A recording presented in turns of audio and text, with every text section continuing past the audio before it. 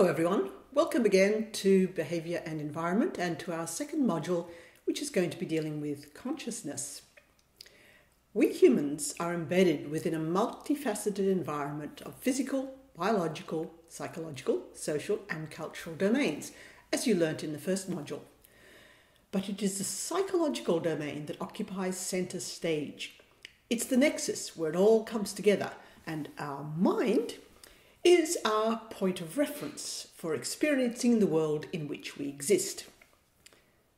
Have you ever considered the strangeness of having a mind, of being made entirely out of, meat, really, and yet being able to think?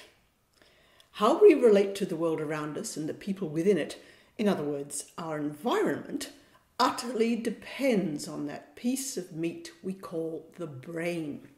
And yes, it definitely is meat. I can attest to that. When I was quite young, we often had brains for dinner. Not human ones, of course. And very tasty they were too, as I recall. Everything we experience and everything we do is produced by the brain.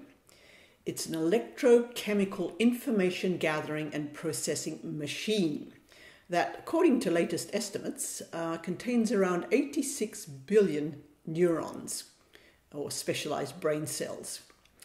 It weighs, give or take across individuals, about 1.5 kilos, and it's very soft, consistency sort of a bit like jelly.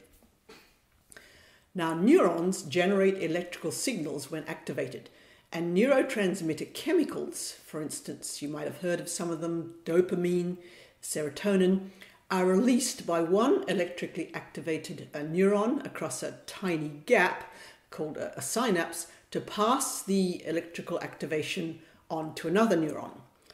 Now, each neuron has around 1,000 of these connections with other neurons, creating some 86 trillion, that's 86 million connections across the brain.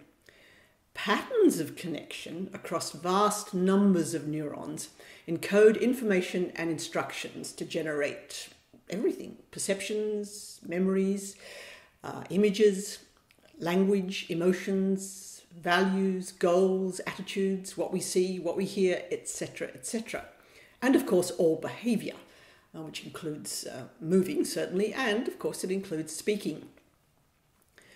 Now, this process is similar to the way patterns of binary transistors, or patterns across binary transistors in computers, where one codes for on, or on codes for 1 and off codes for 0, allows computers to encode their information and allow them to do all the magical things that they're now capable of doing.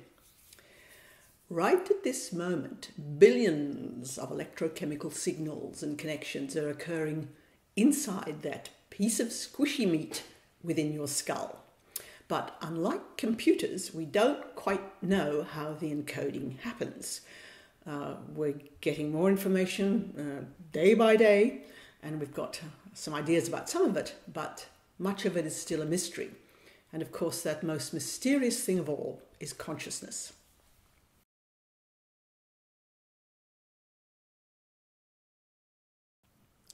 Okay, over now to this module itself, which expands on the groundwork laid down in Module 1 by introducing in more detail the psychological domain, and in particular consciousness, which forms the interface for human-environment interactions.